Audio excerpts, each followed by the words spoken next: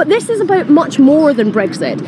I think people look at their television screens with dismay at the wrangling between the government in a shambles and the opposition from Labour not really in a better position.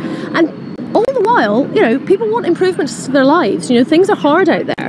And so what you see is Liberal Democrat councils and indeed campaigners who are prioritising those issues and getting things done. And it is that community politics, which we are famous for, which people are also responding to.